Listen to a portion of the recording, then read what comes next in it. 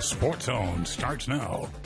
Well, the Mizzou softball team is back in the win column with a midweek win against Northern Iowa on Wednesday. In fact, the Tigers are undefeated through midweek matchups this season, but MU has not cracked the code on conference play quite yet. Head coach Larissa Anderson and company are 1-8 in SEC action headed into today's series opener against 13th ranked Alabama.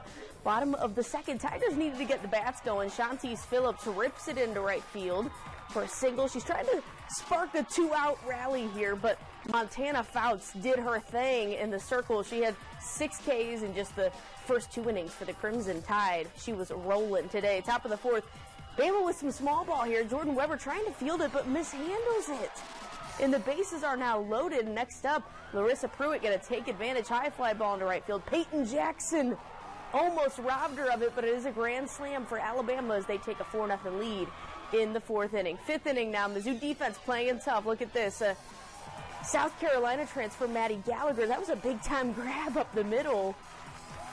That defense hung tough today. The Tigers, though, still down by 4. Call to the bullpen. Megan Schumacher takes over for Weber.